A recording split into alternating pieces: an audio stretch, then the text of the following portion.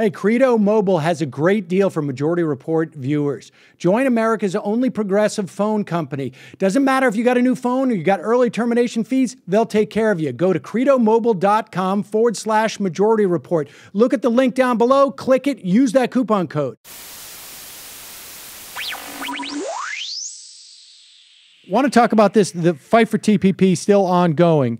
There were two pieces that, or I should say one piece that I read yesterday that is highly relevant, and another one, and apparently this story has been out there, but buried in the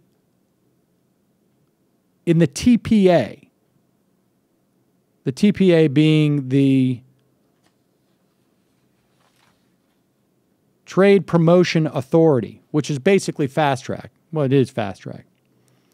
There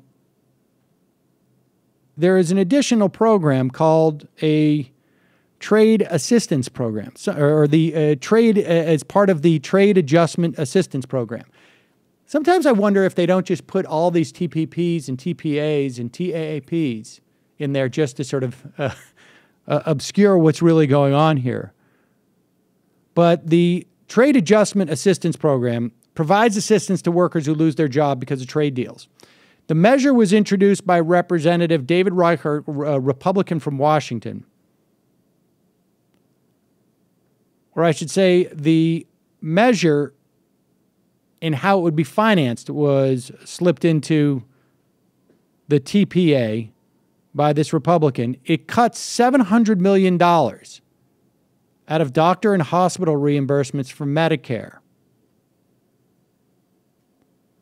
Apparently, it's so deeply embedded in the bill that nobody was really quite aware of it. There was a story back in April in the National Journal, but it didn't seem to be part of the debate when the Senate pushed through the TPA. Well, it's going to be a part of the debate for Democrats in the House, and that's going to put more pressure on the Republicans to get more Republican votes. And I think we mentioned yesterday in the fun half that Walter Jones, he who went from freedom fries to coming out, being one of the first Republicans to come out against the Iraq War, 2 years into it.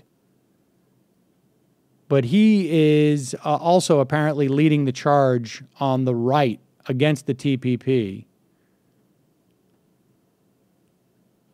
Because, of course, Obama is it's a czar. Nevertheless, that's quite helpful. So the Medicare cut is slated to go into effect in 2024.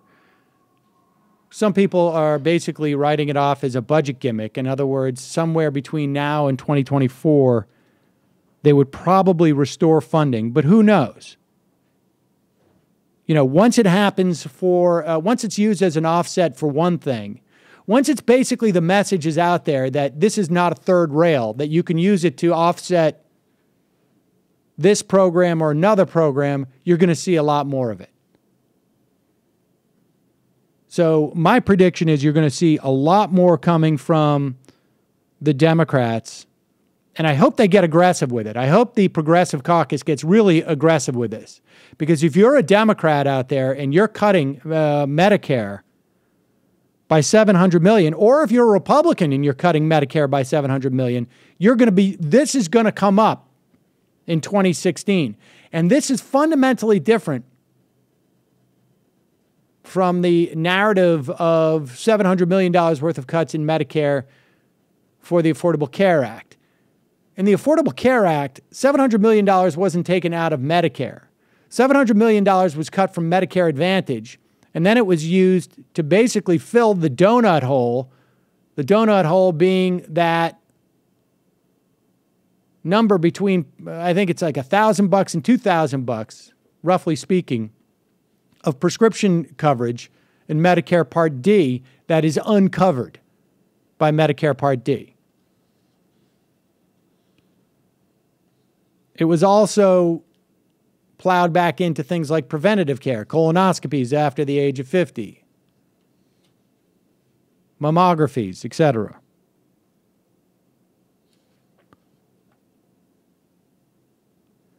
This trade adjustment assistance extends unemployment benefits for workers laid off because of competition from international trade. It subsidizes their health care insurance. It funds retraining programs and subsidizes job searches.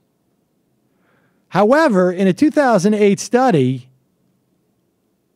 professors at American University found that workers receiving trade assistance did scarcely better than laid-off workers at finding new employment. And they earned an average of 30% less at their new jobs, compared with the roughly 10% pay cut faced by unassisted workers. In other words, when your job goes away because of trade, you really get screwed. You really get screwed. So the idea that they're going to cut Medicare to fund this program, just a joke.